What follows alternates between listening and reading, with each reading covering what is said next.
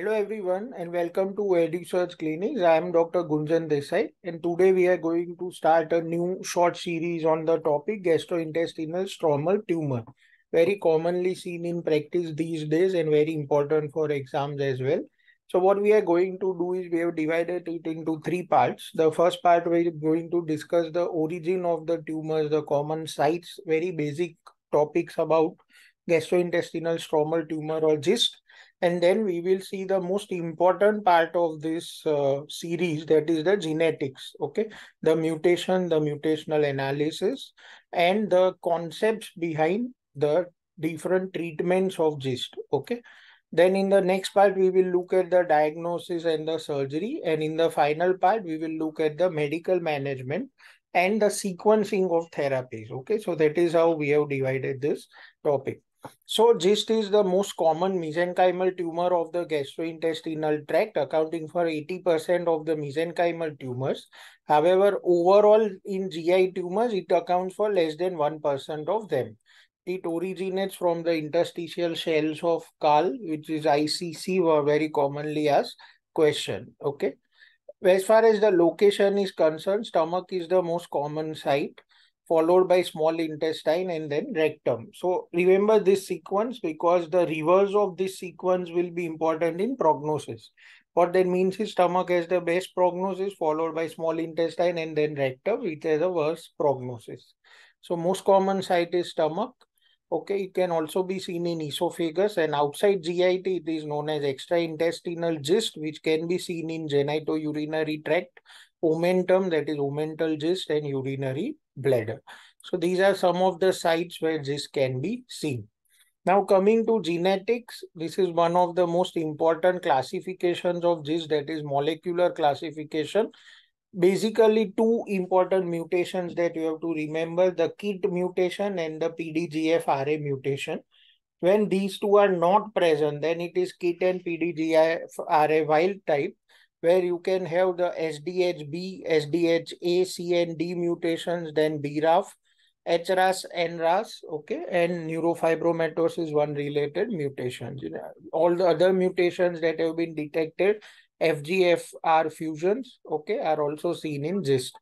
So in KIT mutation, the most common is exon 11 mutation, very commonly asked question. Okay, and in PDGFRA, the most common is exon 18 mutation, okay, which is seen in stomach, mesentery, and omentum. Okay, other than that, the KIT and PDGFRA wild type are usually most commonly seen in stomach and small intestine. So let's see them one by one. c-KIT mutation is usually gain of function mutation, and c-KIT mutation is the most common mutation that is seen in GIST.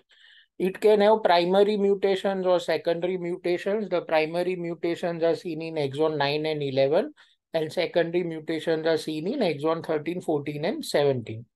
Exon 11, as we have discussed, is the most common mutation. It is in the juxtamembrane domain and accounts for 70% of c-KIT mutated GIST, and exon 9 accounts for 10 to 20%. The other exon mutations are less common. So remember these values, all of these are commonly asked questions. Most common mutation c-KIT, in that most common is exon 11, primary and secondary mutations. Some practical relevance, the mutations in exon 9 and 13 are more aggressive, and mutation of exon 11 has better response, progression-free survival, and overall survival rates.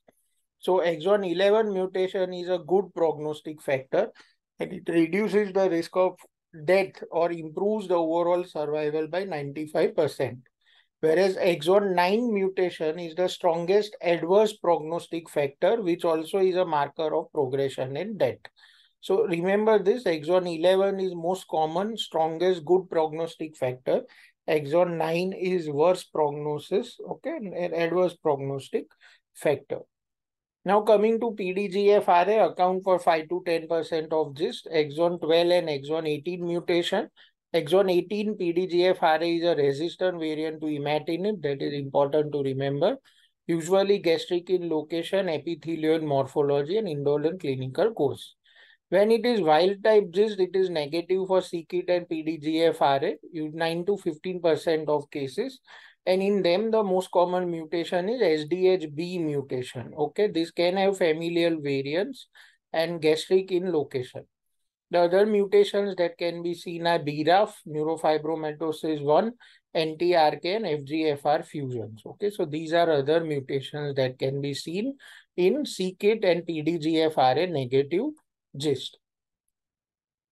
Associations with other syndrome, GIST is associated with neurofibromatosis type 1, Carney's triad. This triad consists of gastric GIST, paraganglioma, and pulmonary chondroma, and Carney-Stratakis syndrome, which consists of GIST and paraganglioma. Commonly asked questions, GIST is a hot favorite topic for MCQs, so remember these points as well. So in this topic, we have seen the basics, and in detail, we have seen the genetics of this, the KIT, PDGFRA, and other mutations, Carney's triad and Carney-Stratakis syndrome. So all these points you need to remember. In the upcoming parts, we will see the diagnosis and surgery and the medical therapy and the practical sequencing of these treatments. Thank you.